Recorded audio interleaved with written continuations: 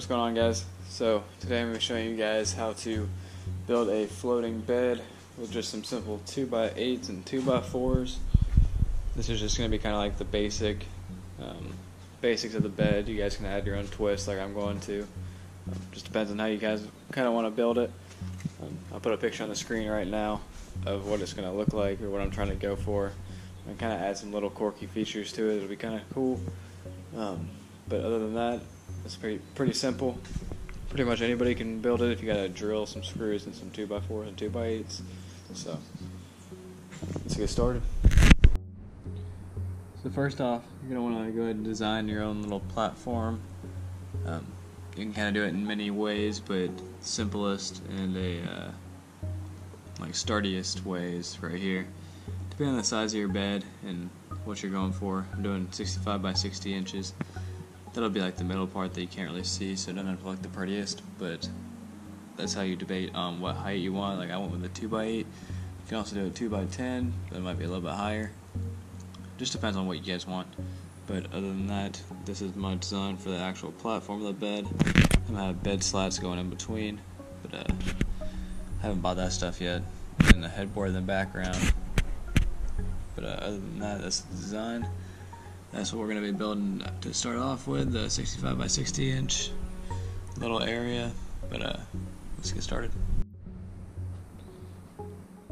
Now, you don't have to have your own cutting station at home, but I've got my miter saw, so we're going to go ahead and use this. But you can also get your wood cut at Home Depot or Lowe's. I know for sure that Home Depot does it. They'll do as many as you want, but they won't be the most exact cuts. But that's why I chose to go ahead and bring them home and cut them myself.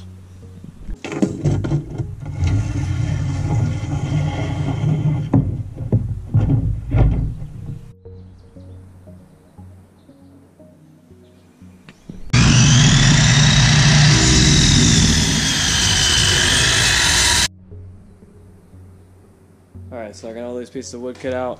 60 inches, 60 inches, 65 inches. These will be the side. These two are the good pieces for the front. These are the supports in the middle. And I'm going to use the scrap from those to create little brace beams in the middle, so it'll all be secure. It won't be going anywhere. So now what I've been doing is just going ahead and piping 2 screws into each one of these little side pieces.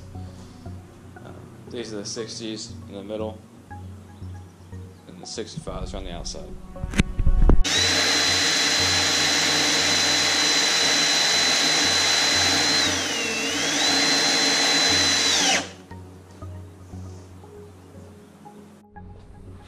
So now what I'm going to go ahead and do is go ahead and measure out these brace beams. So there's 3 even ones in the middle of this. After that, then we'll go ahead and do the little secondary brace beams. We should be done with the base. So I'm actually just going to do 2 little brace beams, primary ones. I got it marked at 22 and 44 inches. It doesn't have to be perfectly even, just as long as it's going to be close to it and not noticeable to the eye. But got these little marked out, right? These little marks right here. Lining them up right there. Do the same thing on the other side and pipe 2 screws in the side of it. Kind of seems weird, but I'm using deck screws for this. They got the shallow head on them, plus they're tan, so it kind of matches that a little bit better. But I just always use deck screws for wood projects. So used to, I just picked them up at Home Depot. But yeah, they work really well. 3 inches, so it gets through everything, keep everything intact. But yeah. So I got that all done. It's all nice and sturdy. It's not going anywhere. It's really heavy too, so it's a bitch to move. But yeah, now I'm gonna go ahead and get started cutting out those brace beams. We'll get to screwing those in. So here's the frame all put together. This is our levitation device. You won't actually be able to see this whenever the bed's on the ground, but I might as well go ahead and paint it black. We'll do that in the next video, but I'll have my girlfriend do it or something. But anyway, just to make it a little more hidden, paint it black on the edges. Front won't really matter, neither will the brace beams, but yeah, black will look really good. now I'm going to go ahead and cut out our 80-inch. I've already got one of them cut out right there. 80-inch 2x4s and our 76-inch 2x4s.